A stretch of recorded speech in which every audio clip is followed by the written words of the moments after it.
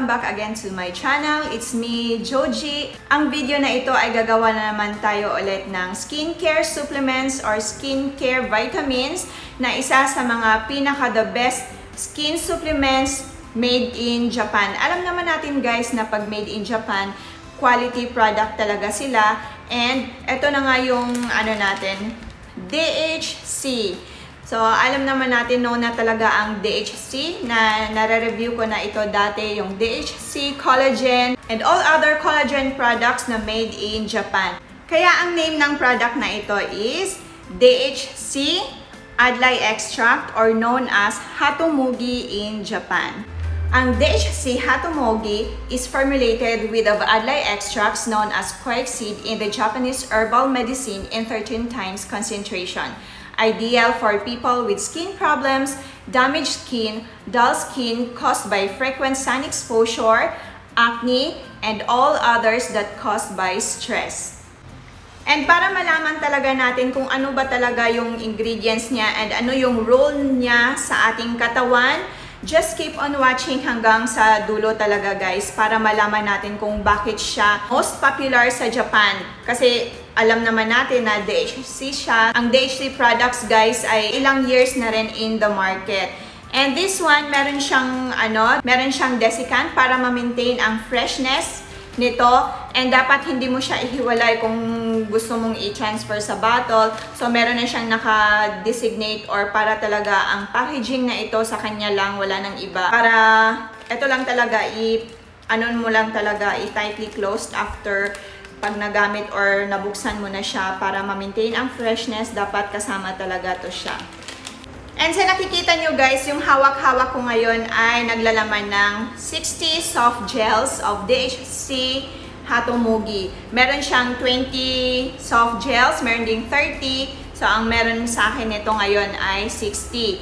So bawat nila guys, bawat ingredients na nakasulat dito ay may kanya-kanyang responsibility sa ating katawan, which I will discuss it later on. Ang DHC na ito na Hatumogi ay may mga main ingredients, lalo na yung Adlay extract and seed quaich extract, kung ano yung responsibility nila sa ating katawan, which I will discuss it later on para makita nyo talaga kung bakit talaga siya one of the best skin vitamins supplements sa Japan.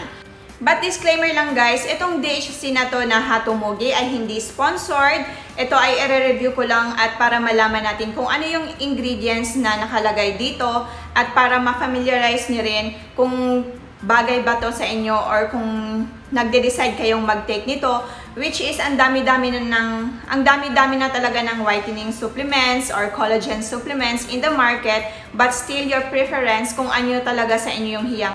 May mga bagay talaga na hindi talaga pwede sa atin, kaya much better talaga na before taking any supplements, glutathione or collagen or kahit anong supplements or vitamins pa yan, kahit for health vitamins, better to consult it first with your doctor or sa mga expert kasi may mga ibang ingredients na nagkakos tayo ng allergy sa ating katawan. At lalo na kung kayo ay buntis or nagpapa-breastfeed, dapat hindi talaga kayo magtitake ng kung ano-anong supplements dyan. Kailangan talagang magpa-consult or ask sa inyong doktor at lalo na sa may mga maintenance sa high blood, or sa puso, or kung ano-anong mga maintenance ninyo, kailangan mo nang magpa-consult sa inyong doktor. Kasi baka makaka-trigger lang talaga ito sa inyong treatment or sa inyong medication at hanggang sa siguro mawawala ng effect ang inyong mga iniinom. Pero kailangan pa rin nating sabayan ang ating pag-take ng skin supplements or vitamins sa ating food na kinakain. Iwas-iwasan ang mga food na nakaka-damage talaga sa ating health para tuloy-tuloy ang ating healthy living, healthy lifestyle, and ang effect ng ating mga iniinom. Huwag lang tayong nakakadepende sa ating mga iniinom tulad ng mga glutathione or mga collagen.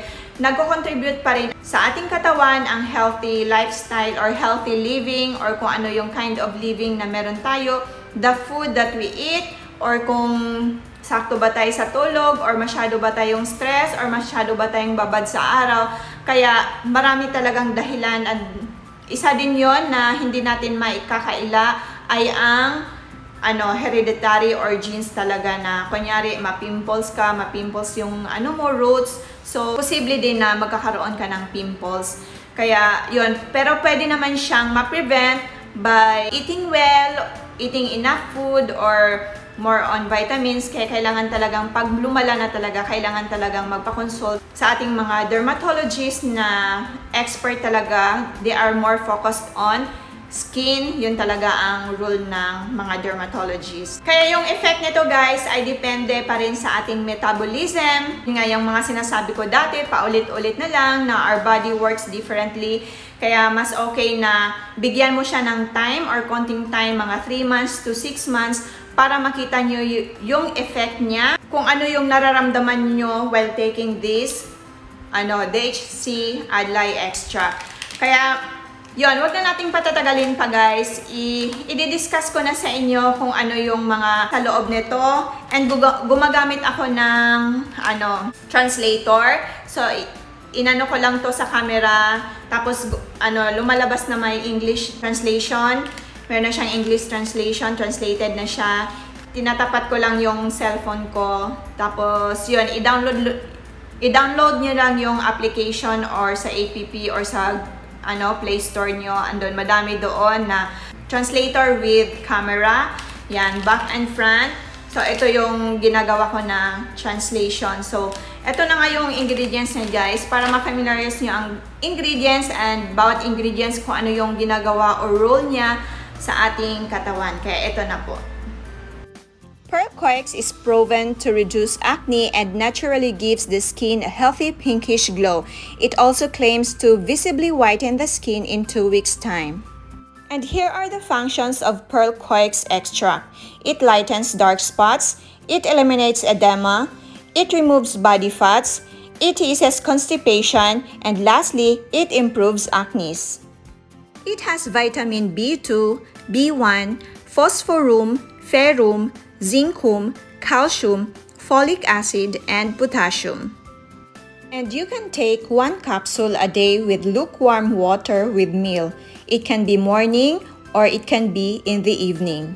In 1 capsule, it contains calories of 3.2, protein 0.14 grams, total fat of 0.21 grams, total carbohydrate of 0.18 grams, sodium chloride is equivalent to 0.001 gram, vitamin E 10 milligrams, Adlay extract powder 13 times concentrated with 170 milligrams.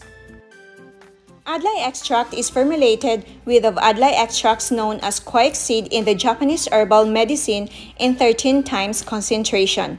Vitamin E is added to support skin concerns such as dullness, rough and dry skin, to promote youthfulness and beauty.